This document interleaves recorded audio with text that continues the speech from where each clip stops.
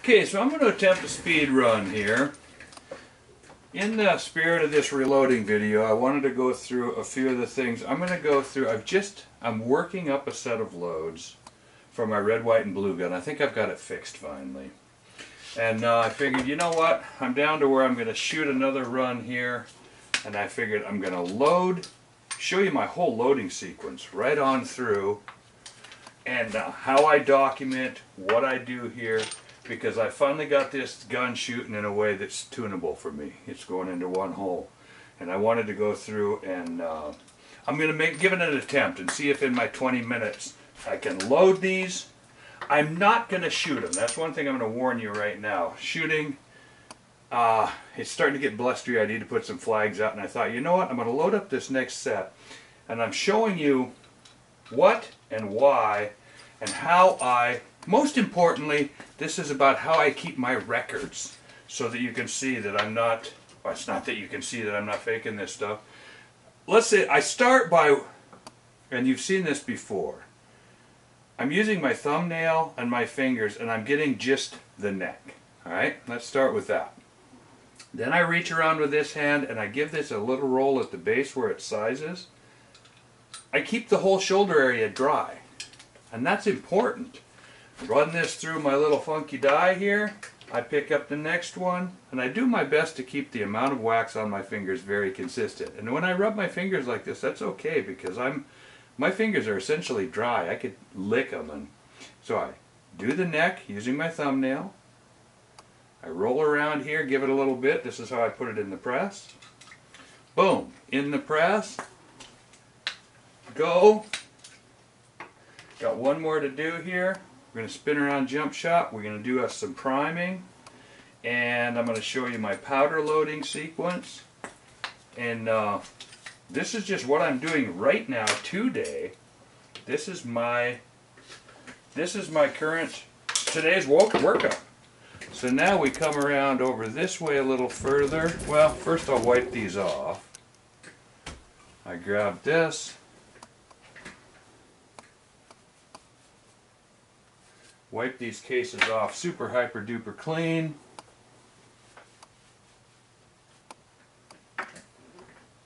I'm using an old white t-shirt here because this way when it gets oily and greasy I can chuck it. It's I had a blue rag here last time and it was starting to get oily, and the problem with a blue rag is you can't really tell when it's getting impregnated. I say oily, I mean the sizing wax essentially. Getting waxy. And once you're not cleaning off the residue, I'm anal about keeping my chambers clean and dry as much as possible. So there we've got them sized. Now let's come over here, see if we can turn this camera and get toward the other operations here. See, what I really want to do is see if we can get a read on that scale. I really want you to see the scale.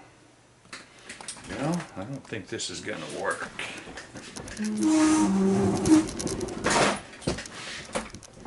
When I've done this in the past, I've had a different setup going. I'm going to have to do some weirdness. Can I get... Okay, I think I've got the scale reading well enough that I'm going to show the loading sequence. I think I'm in here. I'm just using a cheapo priming tool here.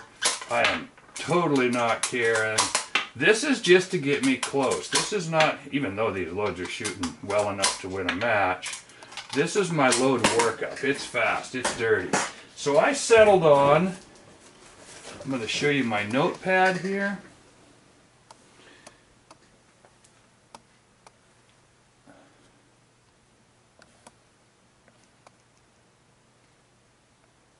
Today is March 12th. I'm regrouping with red, white, and blue 300 WSM. I was at 58 and I started working my way down, and I'm not recording any of this. I got down to 57 flat. It's starting to come together. I finally wrote a yes. I got a group. 56.8, it's still fine. Still loaded long. I'm still resetting. The cases. This is interesting because I keep a log of my cases. Pre-sized 2.084, sized 2.084, fired again 2.082 to 2.084, next loading. 56.6, I'm coming down. It's starting to get blustery, wretched, but more than that, I thought it was more than the wind. This was starting to loosen up. This started to tighten up here at prior, up here at like 57.2, 57.3. So my thought is that I'm coming out the bottom of the node. 56.6, I feel like I'm out the bottom of the node. So I'm headed back up for 56.9. Try. Cases, pre-size, 084. Sized, 084. Fired again, same, 084. One at 085. Now I'm getting ready to go to my next, and I figured, okay, I'm going to note this down. So our target here is 56.9. The one that's on there is, we're at 56.96, 56.88 to 9. There we go. 56.9. That's close enough for a 100-yard load workup. I drop this in over here, bring this around. I forgot to reset the thing. You gotta trust me on that one. Okay, so there we are at 57.2. So that's a little heavy. And our target is 56.9. So as that thing there is pumping out another one, I'm going to go over here off camera. I'm using a press here. Boom, loaded. Okay, 56.94, 56.92. I take some out. I have wiped the wax off my fingers because wax kills powder. 56.9. Here we go. Dump another one. Come on, baby. There we go. This goes over here. This goes. These are weighed at 100.78. Oh, there goes that phone again. Why am I always working? Okay, I'm going to have to call that guy back. One of my workers out on a job. I'm supposed to go move a truck today. So, it is important, but I'm playing boss. I'm slipping in between here. Biggity bang, biggity bang. He's going to have to wait a couple of minutes. 56.98. 56.88. Drop one kernel on there. 56.9. 9 to 9.2. That's close enough. I'm not splitting kernels here. I don't ever split kernels, but the point is, I'm getting my ES down to the toilet. Okay, so we're at 57.14. Got to slam another bullet in here. Racing the clocker. Bang. Dink. And I just realized that this ain't going to work anyway because I forgot to put a battery. I'm still running that camera on power. 56.9. I'm moving my hands around so fast, and part of that is errant wind currents. But for what I'm doing, I'm just setting up for my next load before I go down and deal with this job where that guy just called from. So, I might even be bumping the camera when I slide back here.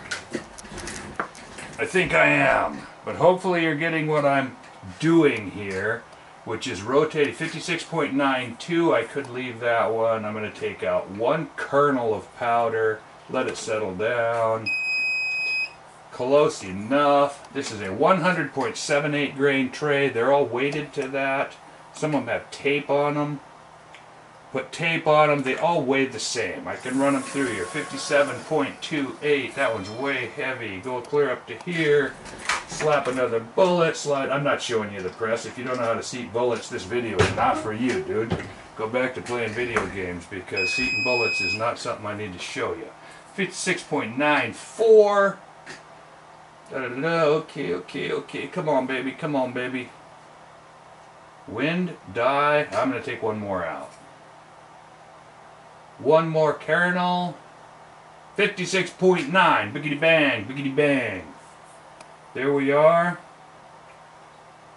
So, there's the loading sequence. Now, because I screwed this video up, there's the loads for next time. Here's the notepad for next time. And I'm going to have to shut this camera off. Why is this reading 0.12? Whoo! Okay, so there's an example of something that while I was running around, this scale drifted. These are, I need to write that down. See, this is the kind of thing. Note.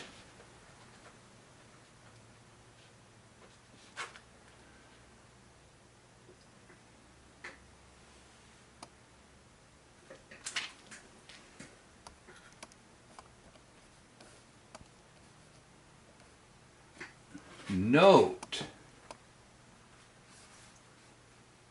Scale, drift,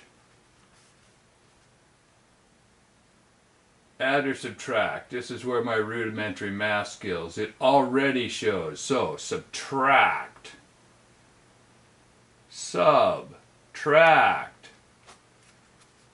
0.12 grain. Doesn't really matter because I'm kind of in the middle of the node. What you don't know, and I'm not going to try to even go through how to find the center of the nodes, what you don't know is that I spent some time, my match load for years was 58 on other guns. I'm starting to find out that this red, white, and blue gun doesn't like to be slapped that hard.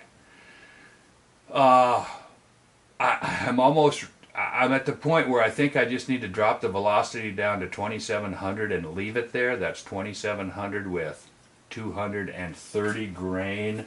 What I'm loading here is 230 grain Burger OTM Tacticals. This is essentially my load. I just wanted to share my setup here. I'm going to go ahead and zero this, cover it back up. For those of you that use these type of scales, I have a dedicated power supply. I've got grounding wires taped to the sides of this thing and run up to a switch over here, which maybe you can even see if I read. Anyway, this scale is grounded and it bleeds off really well. But I've found that the biggest thing that screws these up is even minor temperature swings. So I come in here to work and I open the door and the temperature in here changes by 5 or 6 degrees. Maybe warmer, maybe cooler. I start running in and out to the range. Basically, I open the window in the other room at the range and I start shooting and coming in and the temperature in here falls a little bit and my scale goes a little wonky to recover. So I'm going to share with you that my thoughts are that the biggest thing that affects some of these electronic scales is temperature variations. This is not set on a granite slab or anything. It's set on a good solid tight, and it's, you know, it'll sit there on zero for days under this cover because all of the changes are subtle. But you open a door, you let the temperature in the room start doing this, I think you're all going to probably find that it's going to funkify your scale settings. So here we are. I'm going to shut this thing off, put a battery in it so I can turn around and run down to the range and show you.